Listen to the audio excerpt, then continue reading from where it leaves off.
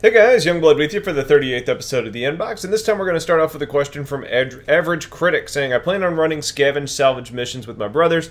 Any chance we might see a large, old, non-operational and decrepit ship, say the size of the USG Ishimura from Dead Space? I understand that would be a huge challenge, but would love the experience of something like that again.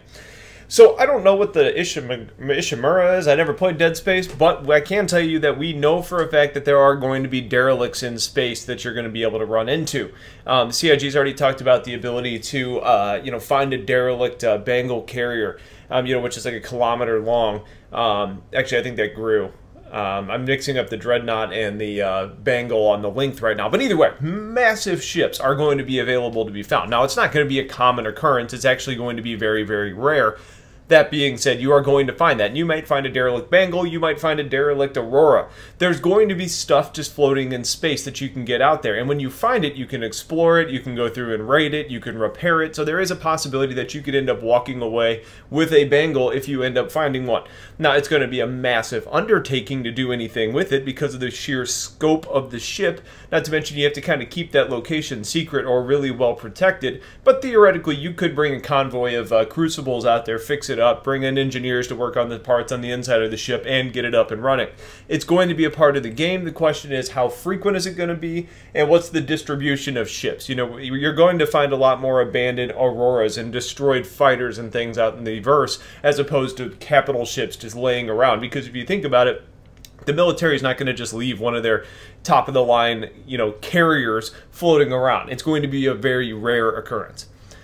Ultimate Me says, I was watching your buying clothing in 2.4 video and was wondering if a flight suit is 3,000 credits, what would be the price of a spaceship being credits with the persistent universe hits, and will you have the option to buy everything in-game with credits? Yes. The first answer, or the answer to your last question is yes. You have the option to buy everything in-game with credits, with the exception of some very specific military things or classified things. So like an F-8 Lightning, you're not going to be able to buy. You're not going to be able to buy a Bengal carrier. You're going to have to find different ways to actually get some of those pieces of, military type equipment. But for most things in-game, yes, you'll be able to buy them with credits. There's nothing you can buy with money now that you can't buy later in-game with credits. Now, the question about the credits and what things are going to cost, we talked about just a little bit ago in a previous video where Roberts was actually interviewed by Crash Academy and was talking about how things are going to escalate in price in the persistent universe. So it can be a little bit immersion breaking when you start seeing, a pistol for 10,000 credits and a ship for 30,000 credits. It's like, well, that doesn't make a whole lot of sense. But there also needs to be a point in paying the money for clothing when it ends up being that super cheap. So I don't think you can look at anything with pricing right now and say that's what the relationship is going to be. And when we only really have the option to buy clothing and weapons, we have a really hard time trying to figure out what they're going to charge for a ship. Now, we also know that there's going to be a huge dramatic increase in pricing. So even if we could find out that Aurora was going to cost you, 100,000 credits, a Super Hornet may be 2 million credits. A big difference in price. So there's going to be something there, but until we get cargo in place, until we actually see what the value of a single credit is, it's really hard to figure out what these prices are going to be. I could throw some numbers at you, but honestly, we have no idea. Desert Fox says, if I have a ship such as the Redeemer that is able to carry Marines on it, can I hire NPC Marines to aid me on missions and even when I'm forcefully boarding other players' ships as a pirate? Yeah, NPCs will do whatever you want. Now, you're not going to be able to go to, a police station or some, highly lawful area and say, NPC 1, 2, and 3, you're coming with me. You're going to be my boarding crew for piracy actions because NPCs are going to have certain ethics to themselves. If you're wanting a pirate crew, you're probably going to need to go to some shanty bar somewhere, picking up a pirate crew that's willing to do whatever. Or you might even be able to put something out on a job board where people can contact you, even NPCs. But there's going to be some nuances to it that aren't just as simple as grab an NPC and go do whatever. You're going to have to kind of follow the lore of that individual character. You also say, if I'm on a ship with an NPC crew member, such as a Constellation, and I get boarded, can my crew possibly grab a weapon and help defend the ship? Yeah, and that's what a lot of the things that they're doing right now with the NPCs and subsumption and going through all of the additional development of NPCs. It's not just about them, you know, going to work or going to lunch or taking a smoke break. Like, there's more to it, and a lot of it's just making a more intuitive environment. You know, NPCs that'll walk around you on the street, NPCs that will naturally do things in your ship. You know, if you hire an NPC to be your radar operator, they're not going to just sit there. They're going to actually work the radar, work a turret. So if somebody boards your ship, they're going to help defend the ship. Now, there may be some things you need to do, like, say, NPC 1, go guard the rear, NPC 2, guard the middle, I'll take the front, and if we need to converge, we can. There's going to be some things that you can assign out to them. How that ends up looking, we'll have to see. But yeah, they're going to be dynamic, and they're going to be helpful. Mr. Bach, admire your work, it's very helpful. First, I think we all want to know, how does it feel to be a daddy? It's awesome. She's a little over 3 months, like 3.5 months now, and it's great. She's very happy, smiley, friendly, love her to death. Second, when I'm watching your content, I have a feeling that you remember everything about Star Citizen. Have you some kind of system to absorb new knowledge, or are you just so passionate about the game that it comes more naturally? Best of luck. I think there's plenty of things that I forget. I think there's a lot about the game that I remember. I think part of it is just I tend to kind of absorb information fairly well. You know, I think when you're passionate about something, like you mentioned, it's easier to do that. Star Citizen's really interesting to me, and it's something that I just kind of take on and really read as much as I possibly can. And I think even then, there's still a lot of information that I miss or take in and forget, or you get some conflicting information and you pick one to hold on to, and then you don't remember which one ends up being right. So there's going to be some misinformation. You know, it's going to happen, but, you know, for the most part, I would say it's just I've got a real interest in it. It's easy to kind of retain it based on that. But yeah, that's probably it. Alejo Ruiz Kamauer says, do you think the S4 thing on the Buccaneer will be an interdiction gun? If so, how do you think it will work? We've talked about interdiction in quite a few videos, so I'm not going to go into a whole lot of detail on that. Specifically about that gun, it's going to be a weapon, and it's going to be, it was either going to be the Revenant Gatling gun, or it was going to be the Combine cannon, and it ended up being the Combine.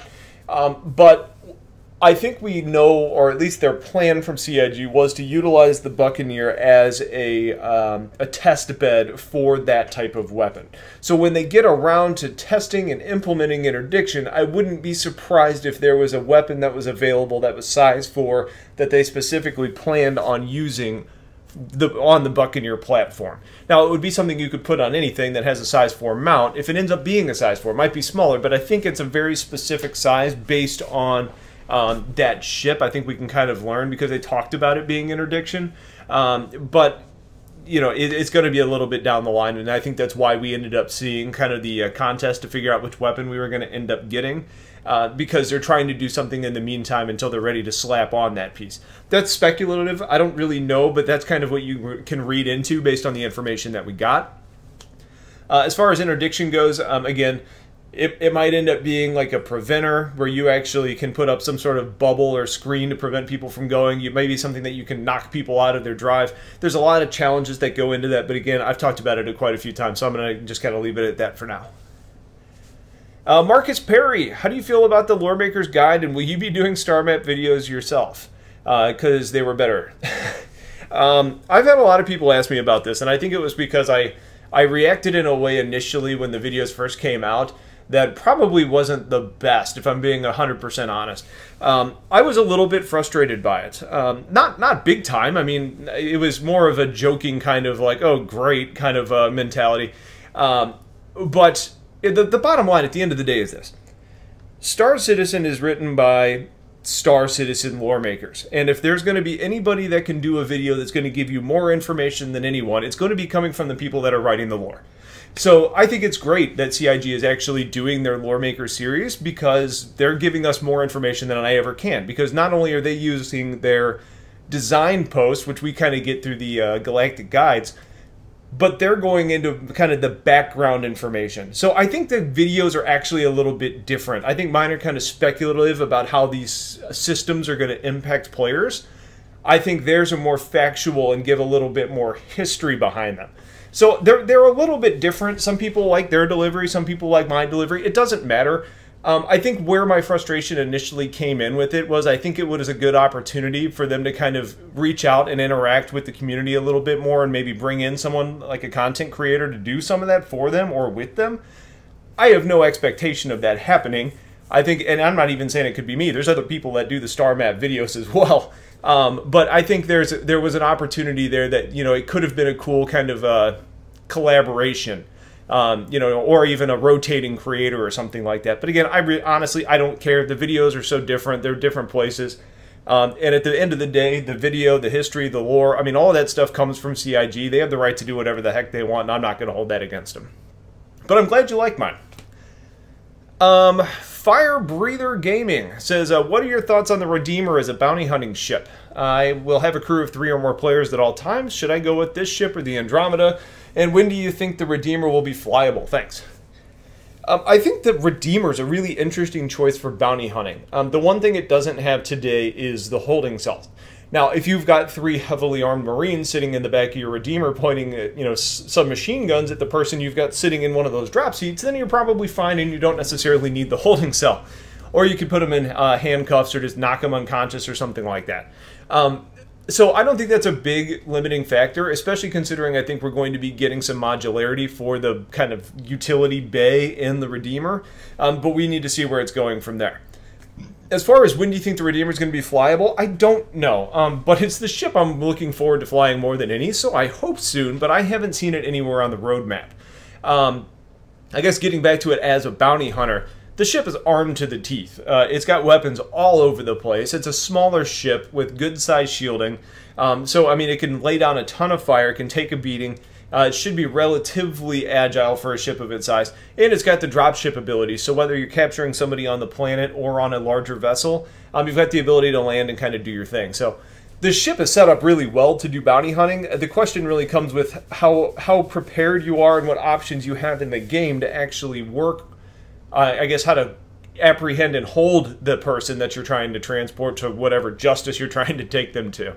As far as when, again, we don't know. I would say probably sometime in 2017, but I don't think it's a real priority, especially considering they hired the guy that was responsible for the design of the ship, and he's currently working on other things. And I think they're going to have him actually do the rework because the ship's kind of his baby. Dragon Templar says, would the Polaris be a good recommendation for new players that want to command and control the helm of a capital class vessel? Of course, once we get more information. Yeah, I mean, if you're going to learn how to command a capital ship, the smallest one is going to be the easiest transition.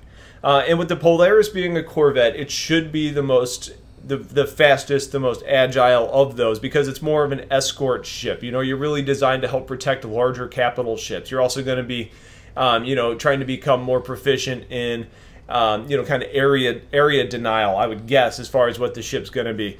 The thing is, I get the impression that the Polaris at, you know, 100 meters, 125 meters, somewhere in that category, I get the impression that it's going to fly more like a big normal ship than a capital ship. I think once you start getting to things like the Idris is where we start talking about more advanced options, like, and they've mentioned this as far as flight goes. You know, the Idris, you're going to have to like plot courses, and then the ship will actually do the piloting. So your pilot isn't necessarily holding, you know, the stick or the steering wheel and driving the ship. They're more pointing at a screen and saying, take the ship here. Or you can probably do some, you know, take the stick and do some motions on it, but it's big, it's slow, it's not going to move well. You also have more advanced things like managing fighters that are coming into land. You also have probably going to be managing the fleet of people that are around you. I think at Idris level is where you see big changes happen in how the ship actually needs to be piloted. So the Polaris is probably a good warm-up, a good practice type of ship, but I don't necessarily think it's going to give you the same experience as, you know, an Idris or a Javelin or a Bengal. All right, and for our patron questions today, we're starting out with one from Shepard. It says, STL, I wonder when a player loses all of their ships. Could they play on a planet doing jobs until they can earn enough money to buy a new ship? I'm hoping most planets will have enough to do to keep it interesting, similar to the complexity of Elder Scrolls series, Far Cry series, or the Sims series, but across the entire planet. Well, there's going to be a lot of planets where there is nothing going on. That being said, yeah, I mean, I think that's at the end of the day, that's the goal. If you lose all of your ships, you need to find a way to make your money so you can get another ship, and then you can use that ship to start making money towards another ship. Ideally, you keep your insurance and you're not losing anything, but there will be jobs on planets, you know, and I think most of the time you're probably going to be best off just jumping in with another player and having them pay you. But yeah, NPCs will help you out. You know, you could probably work in a repair bay and fix up people's ships and earn credit so you can buy another one. I don't know if it's going to be as involved as you could be a busboy, you know, waiting tables or wiping down the bar or serving beers, but there's going to be jobs that you can do on the planet side to help earn money. But again, I think your best bet is to probably jump in a ship, get back into space, fly around, work on other people's ships, or even NPCs' ships, trying to make a dollar so you can get moving on again. As far as just anywhere over the entire planet, I don't think you're necessarily going to be out and growing crops and then trying to go to the market and sell it. I don't think it's going to be that involved. You probably need to be in a place where you're actually able to you know, interact with others, unless you happen to be crash landed with tools that are going to allow you to do like farming or, you know, collection of ore, like those types of things. And Stafford Catherman for our last question today. STL, I know there's not I know there's not a lot known about guild mechanics aside from hearing that they'll be doing guild management system at some point. What I'm wondering is if there will be a cap on how many players can join one guild. Now that CS has mentioned instancing will be greatly reduced. I'm sorry, I'm reading bad today. Instance will be greatly reduced and have hundreds, if not more, players in one area. This could allow huge guilds to dominate important regions of resources. I think a cap on guild sizes would be a good thing. What do you think? Reason I'm asking is the guild I'm in is very small, and I worry that will be a huge disadvantage once the game goes live. Yeah, I think that's a realistic concern. I'm not personally in favor of an arbitrary, you know, cap on organizational sizes, because ultimately what you would end up having is instead of an organization of 2,000 people, and let's say a limit is 500 people, you're going to then see 4 organizations of the same group that are all just technically in different organizations. So, like PXP, for example, we've got, you know, 1,500 people or something like that. You know, if we have a cap at 500 people, we would probably just do PXPA, PXPB, PXPC, and then we would all technically all be within the same organization, even if it's not necessarily recognized in the game. So I'm not necessarily a favor of putting a cap in there because players will always find a way around it. I think there's going to be ways to kind of prevent people from locking down space, or trying to, and I think it will happen a little bit organically. One, because people want a challenge, and two, people don't want to be kind of taken advantage of. So if you've got a huge organization that's a pain in the ass in one region, you're probably going to have a bunch of other organizations that kind of form an alliance to take on that other organization that's been causing everybody headaches. You know, I think also if the organization that's locking down that particular region of space is causing, I guess, legal issues, or just doing things that would be considered against the law in the UEE will step in. You know, you'll have, you know, like the local militia coming in, you'll have the local police coming in, you'll have maybe even the military coming in, those and the advocacy coming in. Like there's a bunch of different organizations that fall under the governmental structures of the different systems in the overarching empire that are going to kind of step in and try and regulate their systems. This becomes more problematic in lawless areas. So if you're in a really dangerous system like Magnus or in like maybe even Nyx, the local governments aren't going to care as much. It may be UEE, but it's kind of a dangerous area, and maybe the UEE just kind of turns a blind eye to that system. That's where you're going to have more issues, and I think that's where it's going to really depend on you know, having good alliances. And I think that's going to be a smart thing to do. If you are in an organization, and it's a smaller organization, pairing up with other groups, not even necessarily for day-to-day operations, but if you guys have something where you need a larger scale fleet to get something done, having people you can call on is important. And that's something that I think we're going to see a lot of, and I'm hoping something Orgs 2.0 brings is the ability to start forming some of those relationships now, because they're going to be helpful at the end of the day. So that's it for this episode. I hope you guys enjoyed it. Don't forget to get your questions in. We're finally starting to get caught up, even though some of these say they're about 2 months out. We are getting through the questions at a little bit faster clip. So get your questions in. Thanks for watching. Have a wonderful day. Take care.